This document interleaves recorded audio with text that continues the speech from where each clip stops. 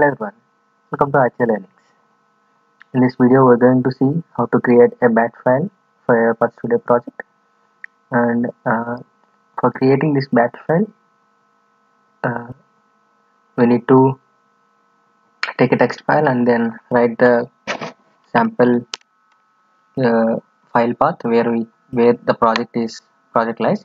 And what this batch file does is you don't need to go to UiPath Studio. You not need to open the UiPath Studio and run the bot by clicking on this ribbon button, the debug or run button over here. You can just click the bat file which presents in your own desktop, and with this double click over there, it will run this process without opening the UiPath Studio by using UiPath robot. Let's see how we can do that now in this video. If you aren't subscribed to our channel, please consider subscribing for more videos. And if you like this video, and give it a like, and let's get into the video. The first thing that we need to do is we need to create a sequence over here. So I will take a input dialog box over here to get the input from the user. I will drag and drop it over here. Okay, I need a input dialog over here. So what it will take is your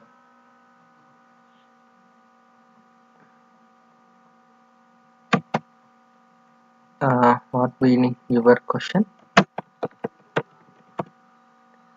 and then we will take it as answer.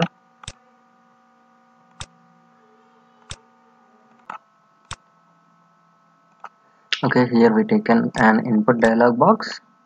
So let me give it output variable for that, name it as input. So let me also drag a message box over here to see the output which we have given. Let me take this as input. We completed this flow. This flow is basically about asking the input of the user and then showing the input what he has entered. So let us quickly run this here, and then we will create a bat file in our desktop. Execution of how it goes. So it need to give us a pop-up of input dialog.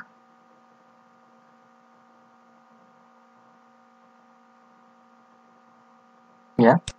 So your question and answer, maybe Aditya. So it's showed as Aditya, and this is the workflow that we have designed. So let us quickly see uh, how to create a bat file. So first create a text file, new text file, and create it as demo bat.txt. So quickly open this text file, and then what you need to give here is the first and foremost thing is you need to give the path of your robot. So for that robot, go to Windows C, and then go to users, and then go to app data, go to locals. Here you will find the UiPath. So in that UiPath you can find the app, the updated app here. So click on this folder, and if you scroll down to the bottom,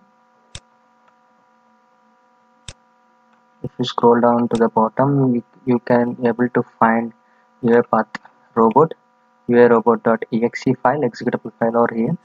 So copy this file path, and then come over here, just place that path over here, and then give that name robot.exe over here, and then you need to execute, and then you need to give the file of which need to be executed.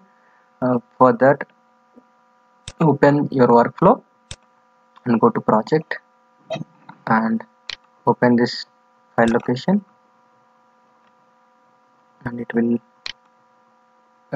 take you to the file location. So just copy this path over there, and then quickly come to the text file, and then copy paste your path and give the workflow that you want to execute by the bat file. And here I want main.xml to be executed. So this is how you write the syntax for the bat file. First you need to provide this with the UiPath robot path, executable path, and then you will give a command of execute the file which the file need to be executed. So while saving this, you need to save this as a bat file because this is a text file, right? So I will create it on the desktop, and this is not the text file, and this will be the bat file, and click on save. Now you can see here the bat file is created over here. uh, if I execute this bat file, it is same as coming to the main workflow of your project and then clicking this run. So let me check this whether it is working or not. So it is the system is invoking the robot to execute this particular file. You can now you can see a message, the input dialog.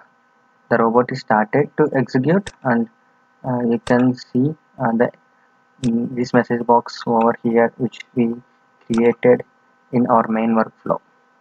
So this is the input dialog that is displayed for us. So let us quickly close this and see.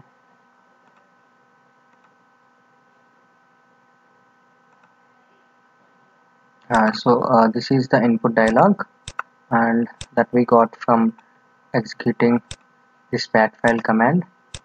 So this is how the bat file works. Instead of running it from the UiPath Studio, you can run this sequence from your desktop as well. And that's it on how to create the batch file for your particular project in UiPath Studio. If you like this video, please hit the like button, and if you haven't subscribed to our channel, please consider subscribing for more videos. And if you have any other queries on videos to be uploaded, then please mention them in the comments below. Thanks for watching.